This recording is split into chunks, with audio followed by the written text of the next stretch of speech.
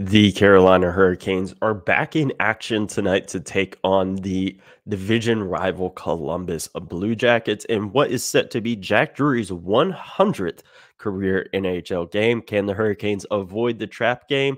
We discuss that in this episode of Locked On Hurricanes. You're Locked On Hurricanes, your daily podcast on the Carolina Hurricanes. Part of the Locked On Podcast Network. Your team every day.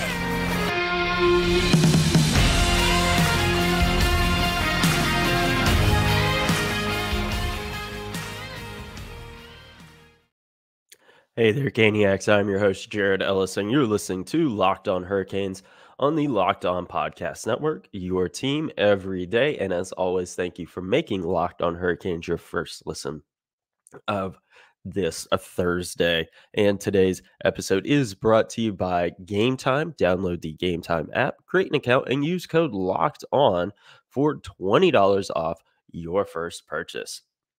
Now, tonight, the Carolina Hurricanes are back in action.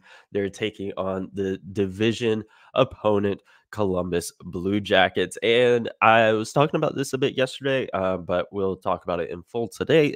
They really need to avoid the trap game here tonight. That is my biggest thing with this game.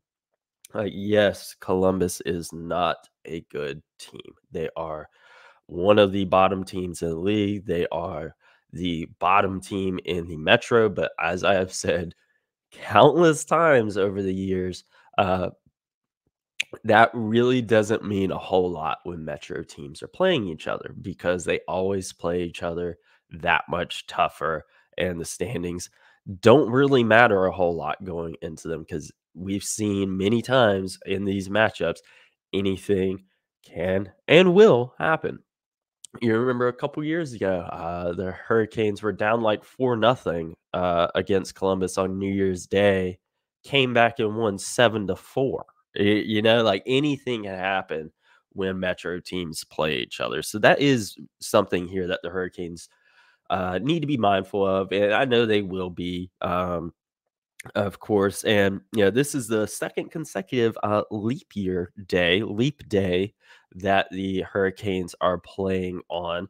Obviously, back in God, when was the last one? 2020. Man, it's been a minute. Obviously, but yes, the second consecutive leap day they are playing on, and this is only the fifth time in franchise history that the Hurricanes have played on a leap year day, which is crazy to think about. You go back to all the time in Hartford and everything. It's wild. Obviously, leap year only happens 4 years, so it's not super surprising.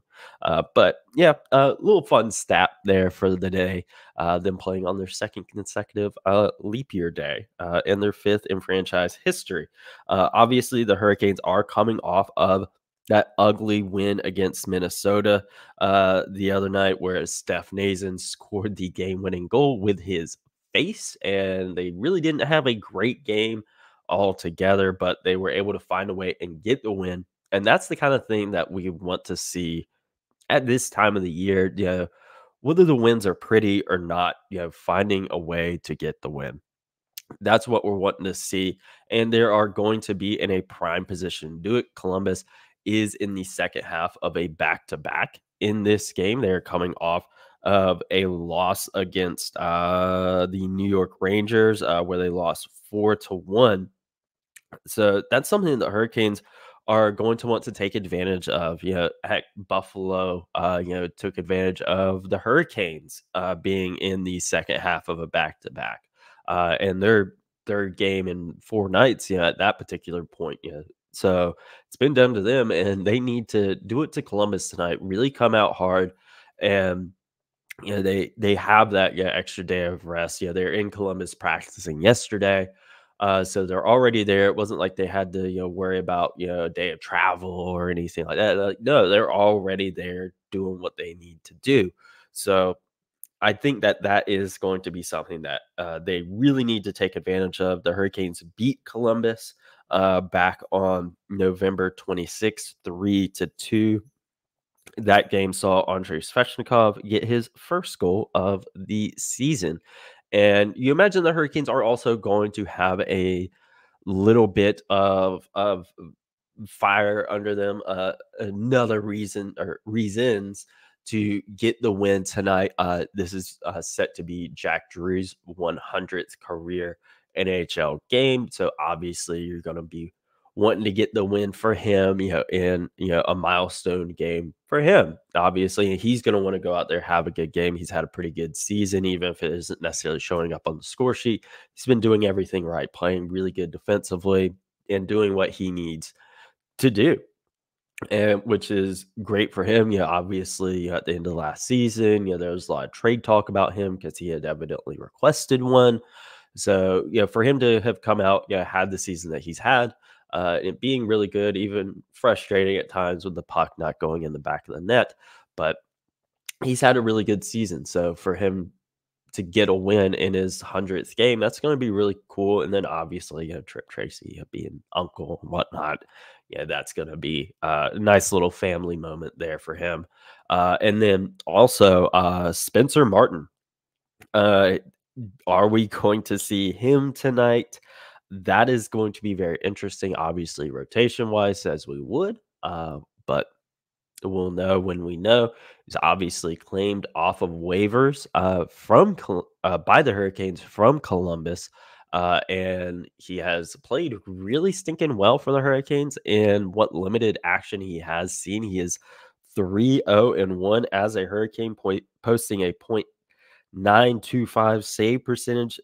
Again, he's been really good for the Hurricanes. I think, taking a lot of folks by surprise by just how good he has played. I, along with a lot of other people, just kind of saw it as a move, kind of for the sake of making a move, and we weren't really ever going to see him aside from, an odd appearance here and there.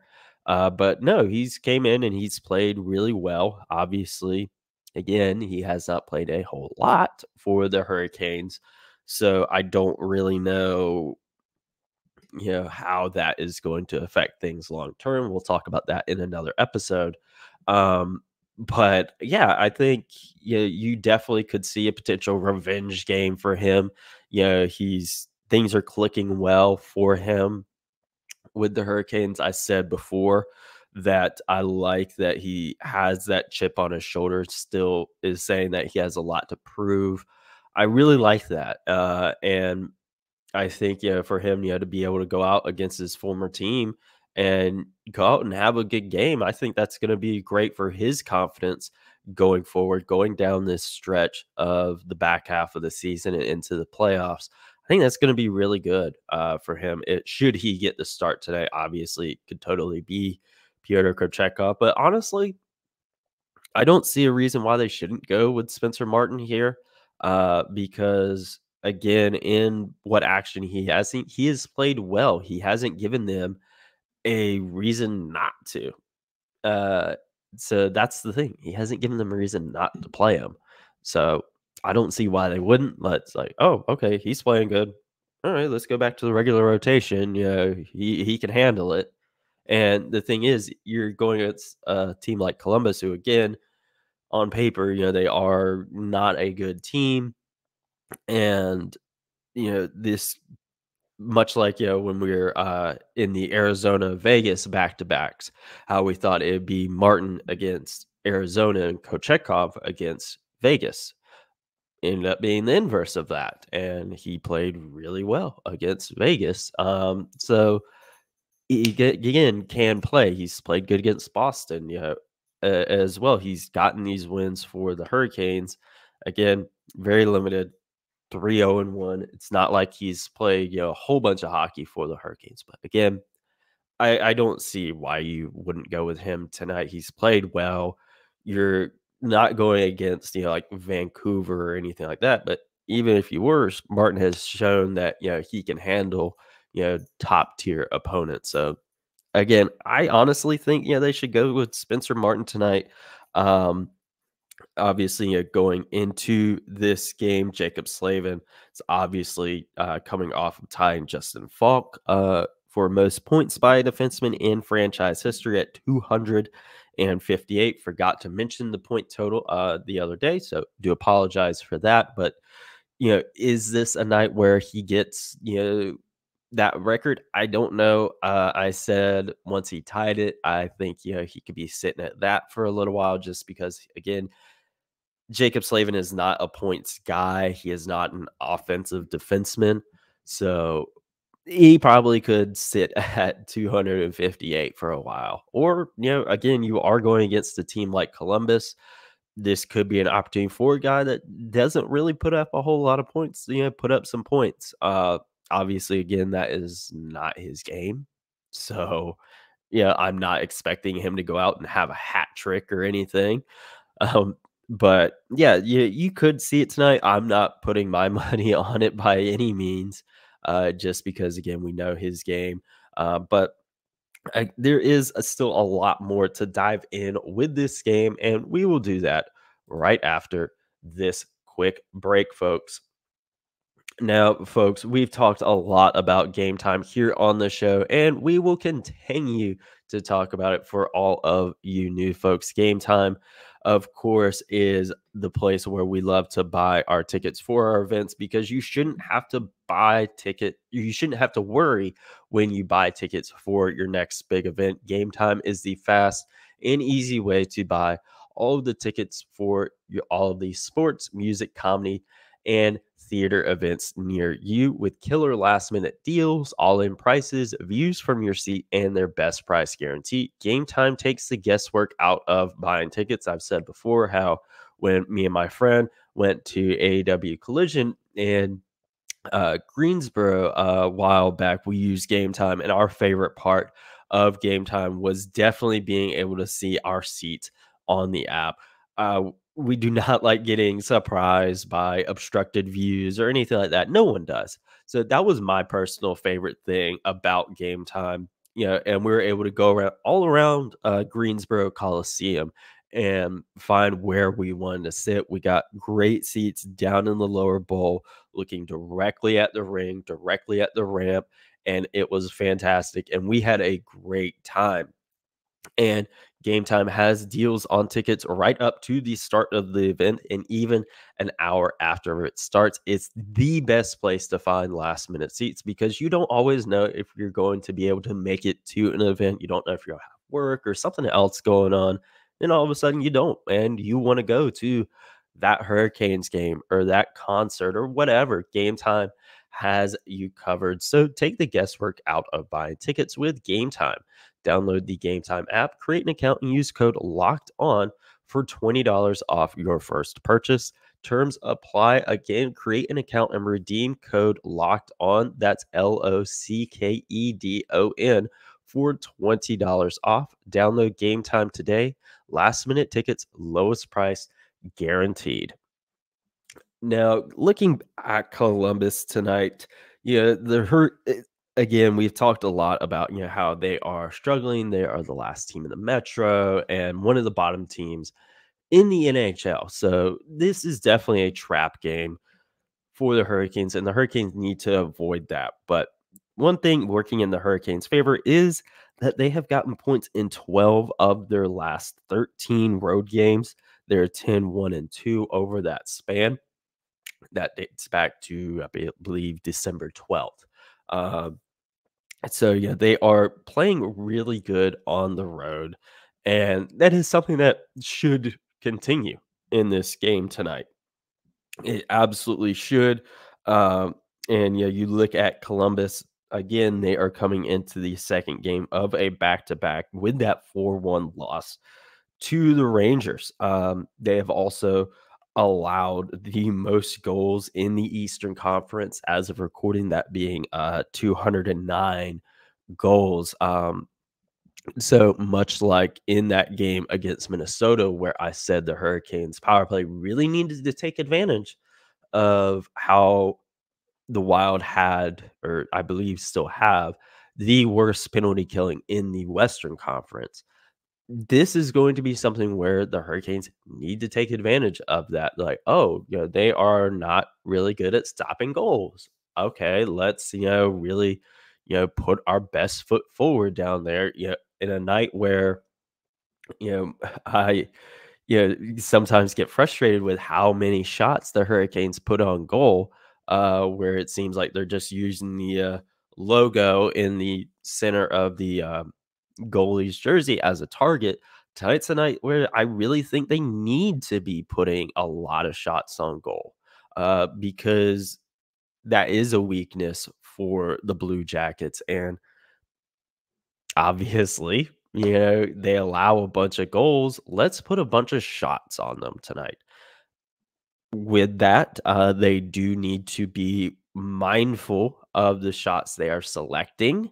Um, because, like I said, let's not use the logo in the middle of the jersey as a target, uh, and make him look, whoever gets to start for Columbus tonight, make him look like, a Vezina winning goalie. Let's not do that tonight.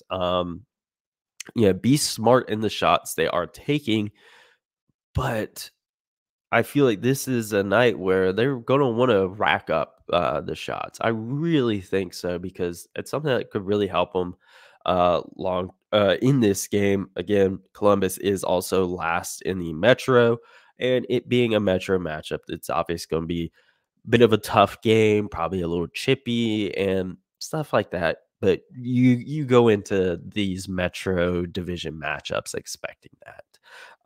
And another thing, with Columbus is that they've been pretty hurt all season to key players. So that's another thing that is factoring into them having the season that they're having, of just being hurt. We've seen it, gosh, countless times across sports, not just hockey, of, a team, is looking to make a step in one direction, they just stay hurt and they can't get going. And that's kind of what's been going on for Columbus this year. They've just been hurt. And that's obviously something that, the Hurricanes, going in like, okay, they aren't going to have necessarily the best team out there. So again, let's take advantage of that. And again, Spencer Martin revenge game. Let's see it tonight. I'm looking forward to it. But yeah, you just go into this game tonight. This is one that the Hurricanes absolutely should win. This should be one where the Hurricanes, it should look like that score against the Rangers. It should be 4-1, 5-1. Yeah, it should be something like that. This shouldn't be a close game.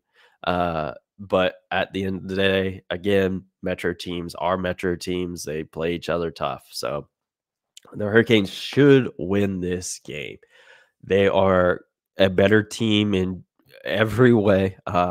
And yeah, they should be able to get down there, put up the goals, and shut down Columbus's offense. In this game, we all know how good the Hurricanes play defensively.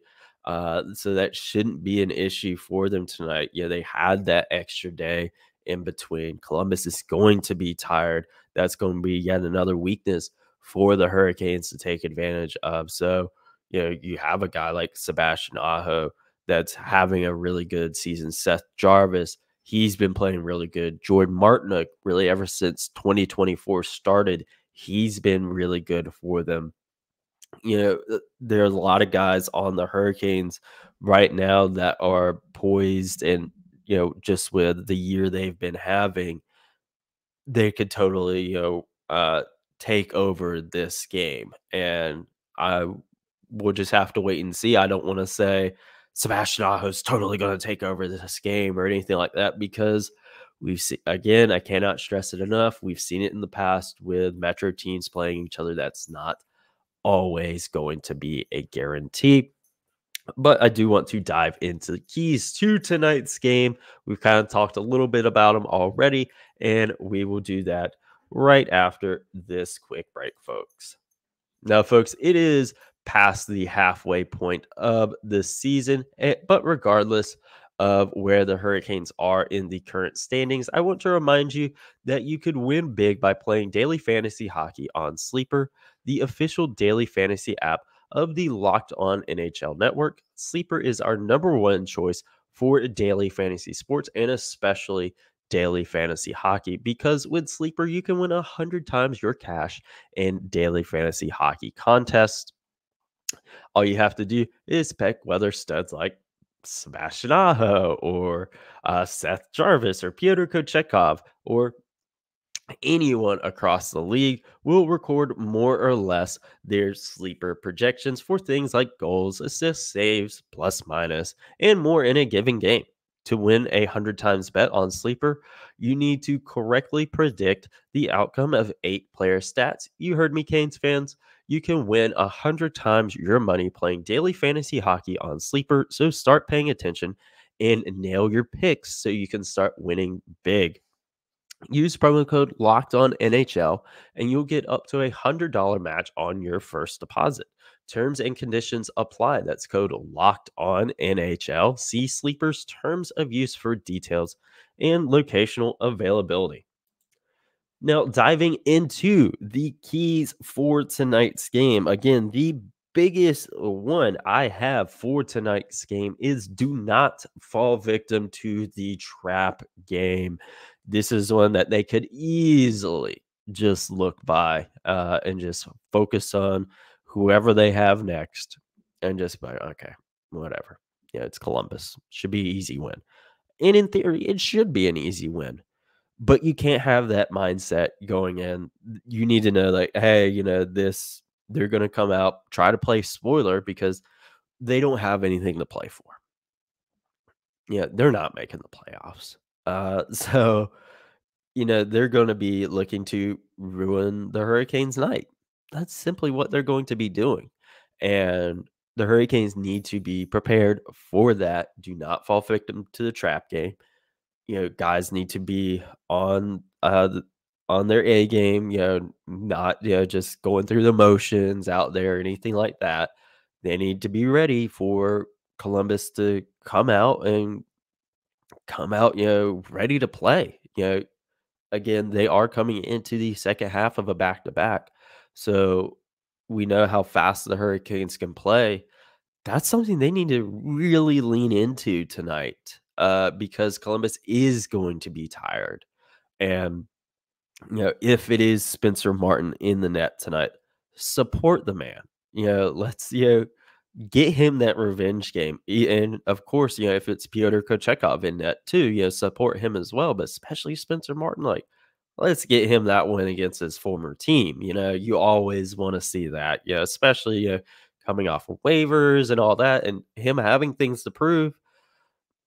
Let him go out there and just play hockey. Like, go out there and have himself a game.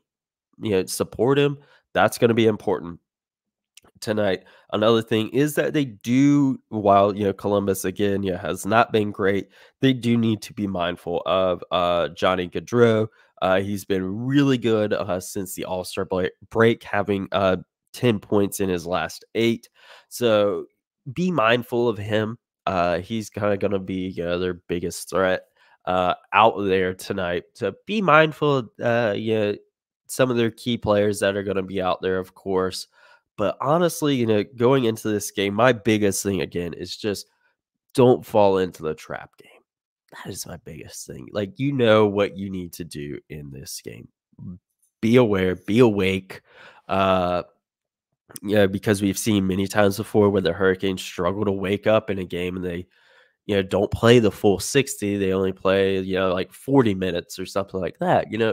Let's not have a game like that. Like, go out there and be ready for it. And if they can do that, honestly, I think they'll be okay. But they've got to play the full 60 tonight. They really do. Be smart with the shot selection. Again, I do want them to put up a lot of shots tonight so they can take advantage of the fact that Columbus does allow the most goals in the East. Take advantage of that. But again, be smart in your shot selection. Don't just shoot to shoot. Make sure you're shooting the score. That's going to be important here. Obviously, power play and penalty killing, of course. Penalty killing obviously been really good this year. Power play's been really good as well. So all the pieces are there. on paper, for them, to be getting this win tonight. Everything is there on paper. It's just going to be a matter of them going out and doing it. Plain and simple. That's it tonight. They just got to put everything together tonight. On paper, they are totally supposed to win this game. It's just a matter of doing it. And I'm fully confident in them being able to do it. It's just a matter of it happening at this point. We just got to get to game time and and see what happens tonight. Obviously, I'm looking forward to it. I know you guys are as well. So make sure you're following along at LO_Hurricanes, myself at Jared Ellis _96. Subscribe on YouTube. Leave a comment in the comments down there. And as always, folks, let's go Canes.